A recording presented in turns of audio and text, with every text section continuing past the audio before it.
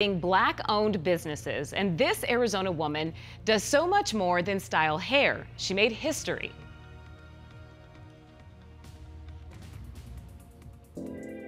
Arizona native and accomplished stylist Essence Farmer has been braiding hair since the age of 12. I think a lot of Black women just got to a place where they wanted to embrace their natural and authentic selves and their own beauty, because we've always been shown another standard. Her iconic hair design featured in Essence magazine and in the National Museum of African American History in Washington, D.C. Whatever flows out of you, you give to your client, and your client's able to just be able to wear it as almost a piece of art. But it wasn't always easy for her to be that artist. Arizona law made it difficult to open up her own hair braiding salon. They told me I had to have a license. At the time, Arizona's Board of Cosmetology required 1,600 hours of classroom instruction, even though not a single hour of natural hair braiding instruction was included in the program. I took up issue with it because the things that I did, which was braids, locks, twists, they didn't teach nor did they test on it. And at a cost of at least $10,000.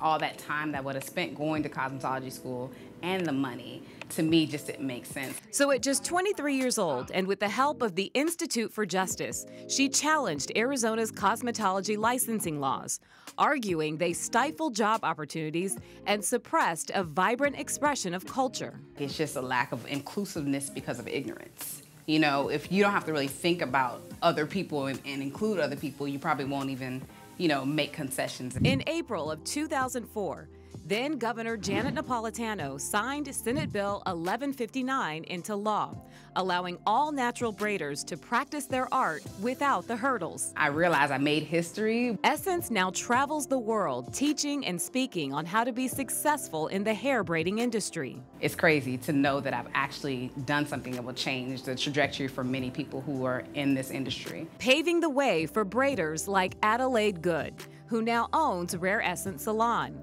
She says her goal is to help build confidence in her clients, especially clients of color.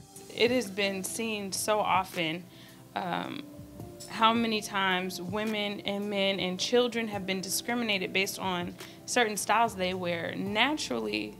And it's so protective for our hair, but it's demonized. But in recent years, she says attitudes towards Black hair is evolving. Parents with children of color who want to have locks in their hair or braids in their hair, I think they are starting to speak up a little bit more to make the change. And as we celebrate this Juneteenth, it's just the whole idea of freedom and being able to, be able to be you. I think that's the reason why I opened up Rare Essence, was to be able to make men, women, and children feel comfortable being their authentic selves and being free to be that, whether it's in their professional life and their personal life.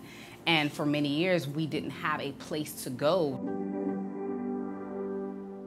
And you can go to the 12 News app to learn more about Black-owned businesses and also see how people are honoring Juneteenth across the country.